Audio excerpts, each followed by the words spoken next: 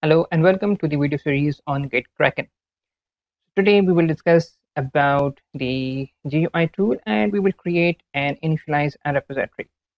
So I have already downloaded the Git Kraken. But for your information, you can go to the gitkraken.com and you can download this free GUI tool. So we're going to use this, and I have already downloaded this tool. So let's open it. I have the Git Kraken here. So now we have this GUI tool, and what we want to do is first we will create a repository on our machine, on my local machine, and then we will use this to commit some files and to use some Git commands. So now we will create a local repository, and then we will work on that repository. So I'll click on Start Local Repo. I click on the Start Local Repo, and I can choose the location where I want to initialize.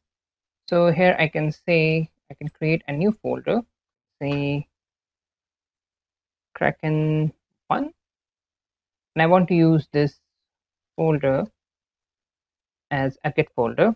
So I'll select this Kraken 1 and I say Kraken 1 demo.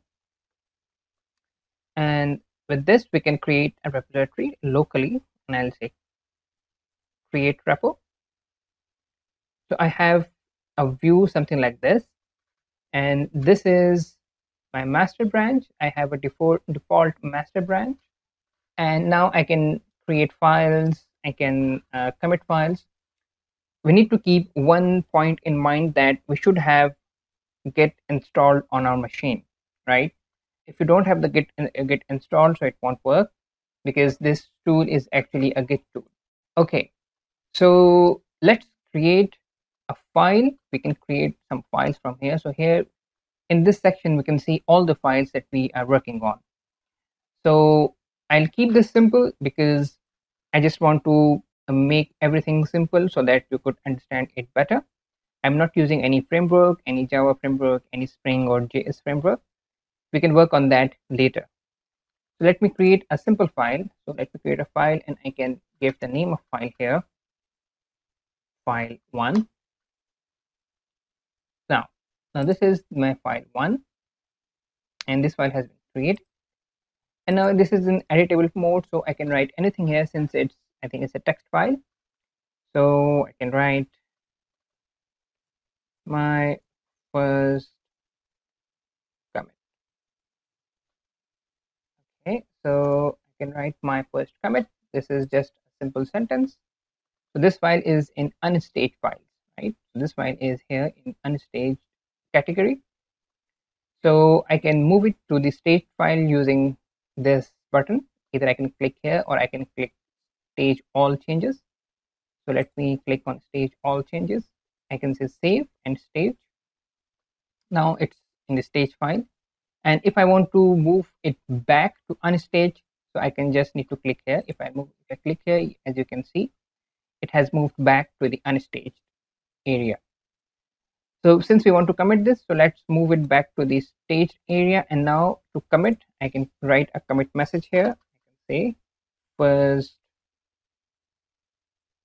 commit. Okay, and I can commit this file. Right now, as you can see, this was the initialized commit. This was a default commit that we get when we run the Git Kraken, and this was our first commit. And in this commit, we have this one file. So if I want to create another file, say file 2, right? And let's say, right, this is file 2 first commit.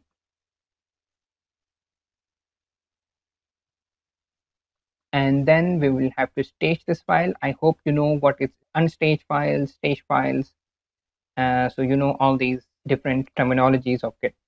So let's stage this file and save the changes. And then let's say, so now we have an option of amending the commit. The commit that we did in the first part, the first commit. If we want to amend that commit, we can click on the amend, and it will take the latest commit, the last commit, and we can use that also, or we can create a new commit. So let's use that commit, and we'll say commit with 2 files, and I will amend the previous commit. Now, as you can see, with this commit, we have 2 files here, file 1 and file 2. But with the initial commit, we only have one file, which is readme.md, right?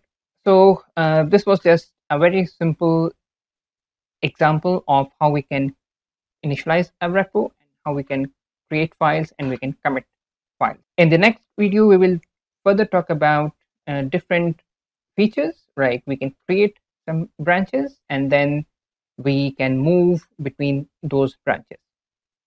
Thank you.